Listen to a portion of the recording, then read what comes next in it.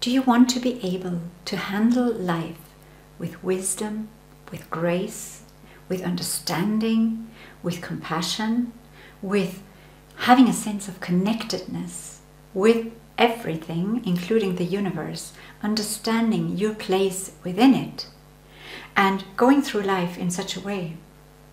If your answer is yes, then you should develop your spiritual intelligence, because this is exactly what will happen if you're spiritually intelligent, or if you develop that. Because there are aspects to spiritual intelligence that will foster that, that will grow that within you. And so I'm going to focus on these aspects in this video. I'm going to divide it into 3 main aspects for now, so that you get a sense of what is spiritual intelligence, and knowing now that these are the benefits, which we will look at again later on, seeing the value in developing your spiritual intelligence.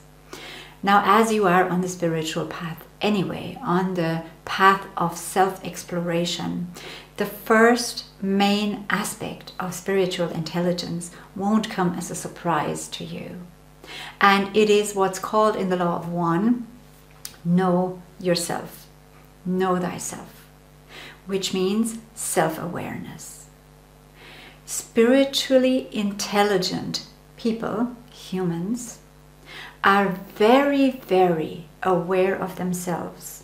What does that mean? They're aware of their belief systems, they're aware of their thought patterns, they're aware of their motives, they're aware of their values, they are aware of their maybe even hidden ego patterns or programmings from early life. They become increasingly aware of themselves. And this self-awareness helps them then to slowly shed and take off one leaf after another, or one layer after another, of their ego structure, their false or illusionary created self, to reveal and uncover the true self. So by following the path of self-awareness and self-exploration every day, in every second, meaning living life always with one observational eye, with one eye observing yourself, or observing whatever is going on within you from a neutral or higher perspective. That is what is required if we actually want to uncover what is not true, what is not real, what is limiting, what is blocking, and what is kind of in the way of our true self being able to unfold and to expand. So that's the first key aspect of spiritual intelligence. So if you're wondering if somebody is spiritually intelligent, like they could have, I don't know, video channels and talk about spiritual topics, but if you actually want to see if somebody is spiritually intelligent, you can do that by observing how much they observe themselves. And that's not kind of in an insecure way that the ego can produce as well, that you have a thought pattern that constantly analyzes and thinks about what are you trying to say next, how is the other person going to respond, and so on. That's again an ego mechanism, a construct mechanism of your identity. That's not the true self with its wisdom accompanying you, or you as the true self with your wisdom accompanying the human self. So, but you can actually see spiritually intelligent people will be relentless in their self-investigation. They will be curious to find out what's inside of them, not scared, not afraid, or if they are, they will trace that. They will go to the source. They will go to, how come I'm afraid of looking at that pattern? I see that's there. I don't actually want to look at it. What is it? And they will not give up. They will stay persistent, because only if we're brave enough to look at ourselves, to investigate, to fully know ourselves. And that means all the illusionary layers, or the 3D construction layers, plus our true nature, our true self. That is what is meant by know thyself. It's not just know thyself, know everything that you have constructed and all your ego labels, all your attributes that you have given to yourself that may or may not be so. But it also means holding this image of yourself, if you want to see it that way, but also seeing yourself as the perfect, holy individualization of the divine, and having both of them simultaneously on the same step, on the same platform, and looking at the two at the same time. That's also a quality of non-duality. Seeing all your limitations, all your attributes, and at the same time seeing that there is no attribute, that there is no limitation to who you really are. So this is what is meant by self-exploration and self-awareness.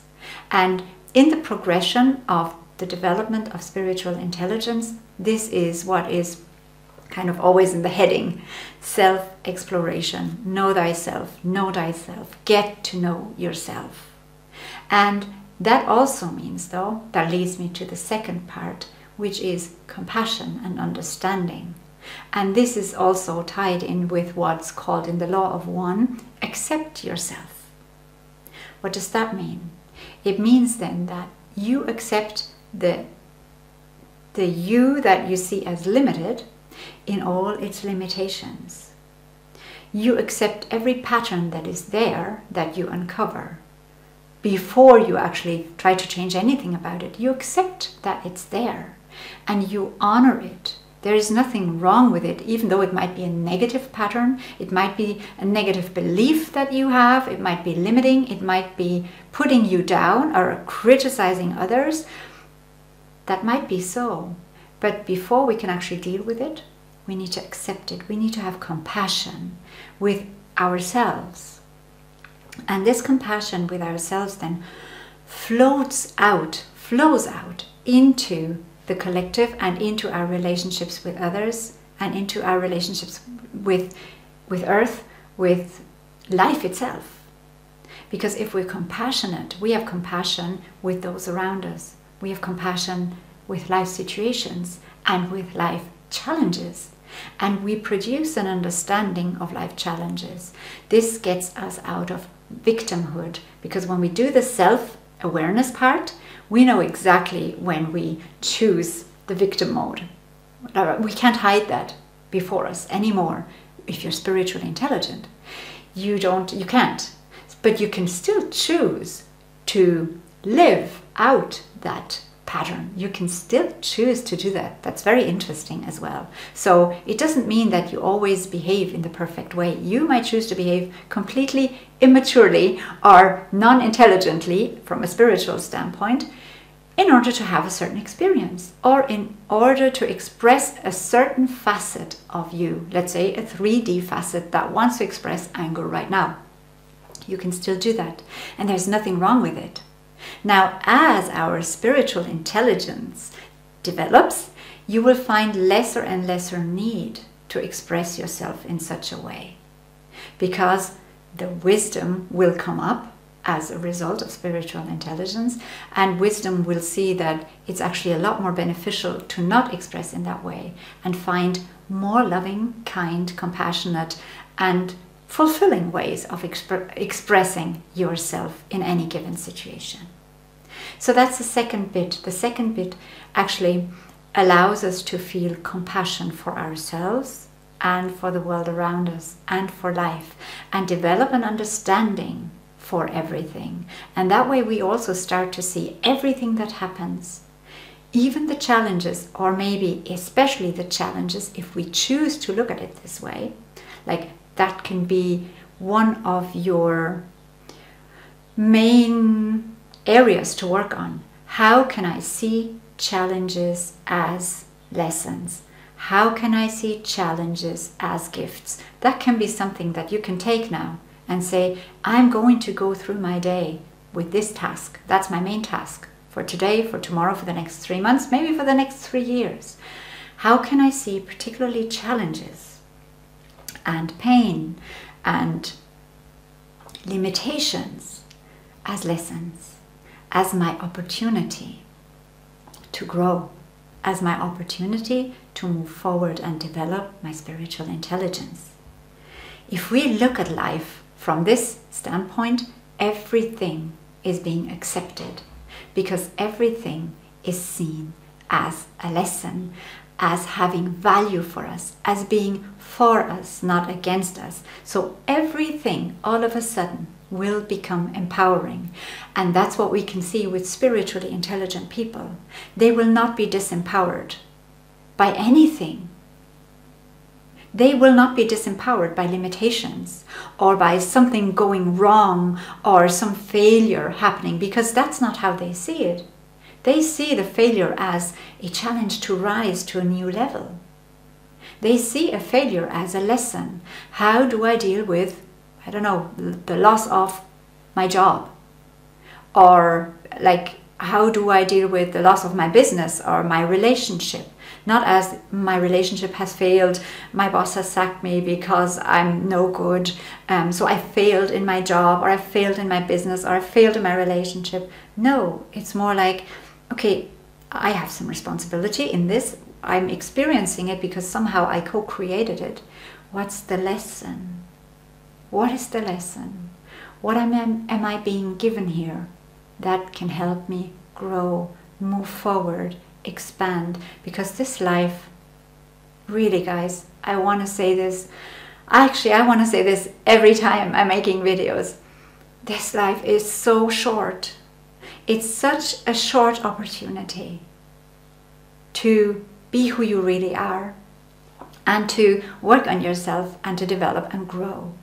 And yes, in the end, we don't have to do anything, because the starting point and the end point of our divinity is the same. And so it is really a circle, and we're just, what we call growth or development is actually always in the now, and is always perfect already anyway. But we are walking through this illusionary progression. So let's use this. Use your incarnation now to work on yourself, to be better. What does it mean? Not better than someone else, better than the version of you that you were yesterday. And what does that mean? That means be truer yourself. Be a lot more your true self than you were yesterday.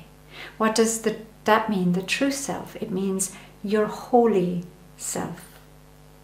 The true beingness, the essence within you that is untouched by anything you do or say, by anything that you think about yourself or other people think about you, that cannot be limited or defined or enclosed. It's the real, the true you, which is, if you want to put a label on it, unconditional love, because that's what's in every creation. That is the substance of every creation, because only unconditional love can create. Again, that's what has been said in the Law of One. It's this intelligent energy, which is called love, that creates everything, and that is you. So the creator and the creation share this one essence. And that leads me then to the third aspect, which is the transcendence, the understanding, or the ability to transcend yourself and your limited thought pattern, your limited beingness, and connect to the larger, connect to the higher. That is the third major aspect of spiritual intelligence. This means you will find a connection to everything, to the universe. You will find and explore your place in the universe, your connection to the universe. What is this? How come there is a connection? And by universe, I don't mean space. I mean everything, the seen and the unseen. I mean all dimensions. I mean the spirit world as well as the physical world. So spiritually intelligent people live in a very transcendent way in terms of looking at life from a perspective that is higher, that transcends their own programming, their own limited sense of self, and their own beliefs. And spiritually intelligent people can, with that wisdom that comes with it, can see from multiple perspectives. Like, they understand why person X thinks that, and Y that, and Z that. And they may have their own preferences or view or perspective on the situation, but they understand each perspective precisely perfectly without having to judge or reject any of them. Because they transcend their own, but this should be this way. Why can you not see this? Like, it's very clear, you should be thinking the way I think. Or if you were as developed as me, you would see it is exactly the way I do. That is not spiritually intelligent. That's more like spiritual ego talking. But this is exactly what happens once you open yourself up to the connection to the more. Like, you develop a sense of purpose. You develop, first of all, a seeking of meaning. You are no longer prepared to go through life, go through the motions, wake up in the morning, go to work, come back home, try to relax somehow, whether it is through sport or TV or whatever you do, go to bed and restart your day the same way. You are going to search for meaning. That's part of spiritual intelligence. You're going to search for meaning, and the result then is that search will lead you into a deeper state of aliveness, into a deeper connectedness with life itself, because it wants to be explored, it wants to be understood. It wants to share its connection with you, because it's the same life force that is in life itself and in you. It's the same. You are the same. We are life itself, being expressed in this body, being expressed at this moment in time. That's what we are. We are life. So spiritual intelligence includes the exploration of life from a transcendental standpoint, the meaning of life, the purpose of life. Also, spiritually intelligent people will look always at, once I look for the purpose, I look for what's the service, how can I serve? How can I serve? It does not mean that all of them have to have jobs in a social area, as in a nurse or a social worker or a care worker or caretaker. Or that's not what it's meant. It's more like whatever you're good at, because the self-awareness and self-exploration will also reveal to you what you're good at, what your talents are, what you brought here to actually express, and that you use it for the benefit of humanity, for the benefit of others, so that they benefit from your talents, from your gifts, from your positive aspects. So you will then look at, how can I use them to serve others? That's part of spiritual intelligence. It's not part of intelligence. And it's not even part of emotional intelligence.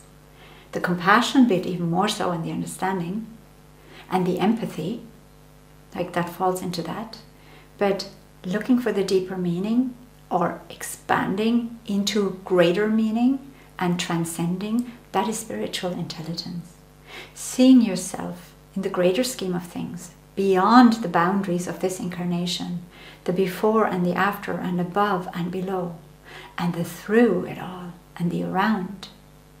That's part of spiritual intelligence. So then, if we take all of these and look again at the benefits, if we explore these, if we develop these, what happens is life for us will change completely, because you will change.